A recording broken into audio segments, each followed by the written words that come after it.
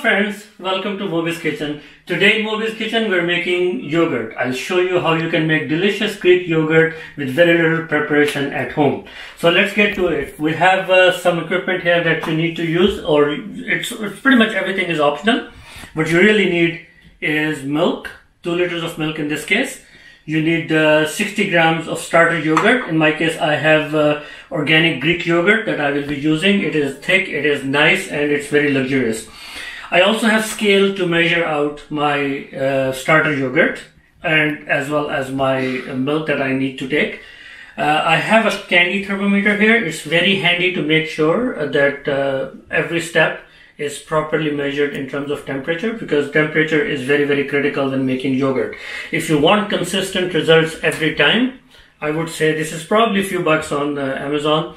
I will post a link for it. It's very handy. This particular one you can actually hang in your pot, and you can just measure your temperature that way, and you don't have to take it in and out. So that's all you need. You need your containers. So I have 5 mason jars. Each of them is like 460 grams worth of yogurt goes into it. So for 2 liters of milk, I have 5 containers here. You can have a big bowl or any other container that works best for you.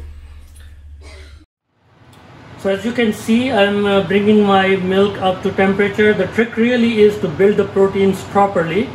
So what you need to do is to make sure that you bring it up to temperature slowly. Do not try to rapid boil it. It will make the proteins more rigid, and it will not be a soft yogurt that you will get in the end. So all I'm doing is, if you see my silicone spatula here, it has a curved edge, so I'm just taking the curved edge alongside the pot and making sure that no milk fats are getting stuck to the bottom of the pan. I'll just do it slowly. As you can also see, I have my candy thermometer fixed inside, and it is coming up to the temperature. Right now it's even below 100 Fahrenheit.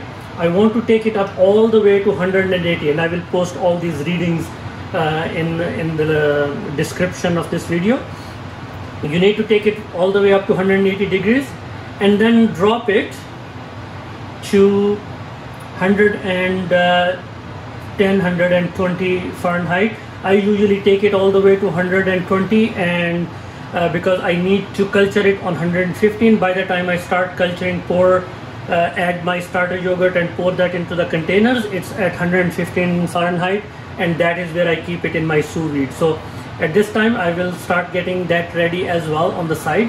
But for the milk, as you can see, I'm on medium heat, and I'm going to take a little bit of time to bring it up to temperature. I'm not going to rush it. So while we're scalding over milk, I just want to give you a quick overview of sous vide cooking. Sous vide literally in French means under vacuum. Mostly it is used to cook meats or vegetables or any other thing that you want to cook under vacuum. But in this case, we're going to use it for consistent temperature water bath. So when I submerge one of my jars with the cultured yogurt in it, it will stay at a certain temperature. You can achieve the same result anywhere else. So this machine is totally optional. If you want to buy it, I will leave the link in the description. It's on it goes on sale from time to time. You can buy this one, or you can buy any other machine that you want. As you can see, I set my temperature to target temperature to 115 degrees Fahrenheit, and I want it to continue for anywhere between 4 to 8 hours. In my case, I'll leave it for 6 hours.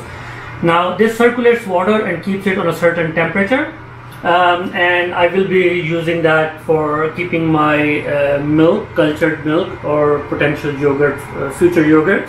And they're in these jars. I will loose tight them, and then I will leave them in this for a water bath. As you can see, the red line of the thermometer moving up, it is a little bit above 140. We're going all the way to 180, as I mentioned before. I think in previous clip I mentioned this 180. This is Celsius on this side, so that was a mistake. You need to follow the Fahrenheit, and we need to take it to 180 Fahrenheit or roughly 80 degrees centigrade. You don't want to boil it because it will change the structure of the proteins in the milk. So as I said earlier, we don't need to boil it for yogurt. We just need to bring it to a certain temperature, which is 180 degrees Fahrenheit. And I'm just making sure that no fats are stuck to the bottom of the pan. Again, using the round edge of the spatula, I will make sure that nothing is stuck to the bottom or the sides of the pot here. So as you can see, it is perfectly on 180 degrees Fahrenheit. We don't want to go any higher. So fire out, and this moves to immediately off the stove, so it stops cooking. You don't want to cook it. You don't. The reason we bring it to 180 degrees is to form the right proteins, and then we bring it down to 120, 115, at which point the bacteria grow. It's a perfect temperature for the yogurt bacteria to grow. So now the next step is to just bring it down to 120 degrees. The formation of the right proteins that actually make delicious and luxurious yogurt is done. That was step number 1. Now the step number 2 is to bring it down to 120 degrees Fahrenheit. So for milk is, as you can see, 120 degrees now. I will start doing my process of adding the starter yogurt. I'll take my candy temperature out. I don't need this anymore. Next step is to make sure there is no milk fat or anything stuck at the bottom. So I'll just give it one last stir, make sure that I take off everything from the bottom. There is not much because I have been stirring it all along, so it is all very nice and homogeneous at this point. So what I'm going to do is I will add my starter yogurt, which we measured to be 60 grams, 60 milliliters. Milliliters and grams are usually used interchangeably, but my scale has both in it. So I say, sometimes I say gram, but I really mean milliliters. So, and I just mix it all and stir. Now this mixture is ready to go into our containers. Very quickly, I'll start pouring my mixture into my yogurt containers. Again, if you have just one container, you can pour all the contents out into one. Make sure that you don't fill it all the way to the top. Just leave a little bit of room at the top. That's 450 grams roughly. And I will take one of the lids. And don't over tighten it. You just what is called finger tight and leave it there. And I'll place it inside my sous vide here just to maintain the temperature. It is already on 115 degrees. I will actually start that right after I put all the yogurt in. As you can see, all my jars are in water bath. Again, this is optional. You don't have to use sous vide. What you can do is you can wrap them in something warm and put them in the oven, or there are yogurt therms or yogurt incubators that are available that you can use as well. So any which way, the idea is to maintain the temperature for 6 to 8 hours or 4 to 8 hours. Now we will just start our sous vide. It will bring it back to 115. Right now it has just dropped because we were just taking a little time. It has, as you can see, it has dropped to 112.8. We will bring it back to 115 and start. Okay, so our sous vide has reached its 115 degrees temperature, which it will maintain for 6 hours.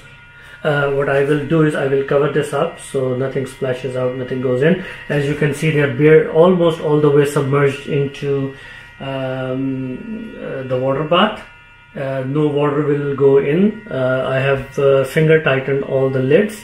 So if you are using sous vide, just keep that in mind. Now my sous vide box, as you can see here,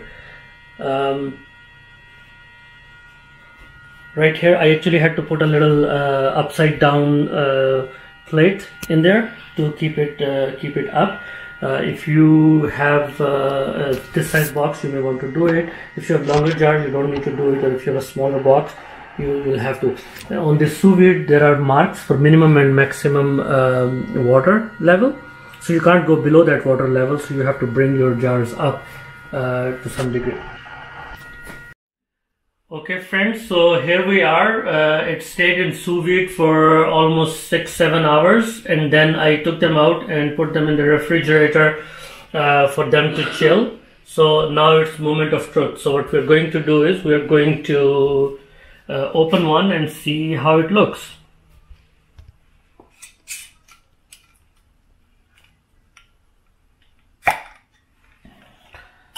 So it looks beautiful. You can see the texture. So the real test is we'll take it out. Look at that beautiful yogurt. This is awesome, best yogurt ever, consistently every time that you can see. So I can scoop out spoon after spoon and you will see how beautiful, how luxurious, how creamy that yogurt is.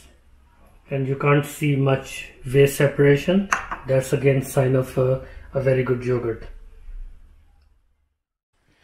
Friends, thank you very much for joining us today. I encourage you to like, subscribe and comment, and let us know how we can make it simpler and better. Thank you.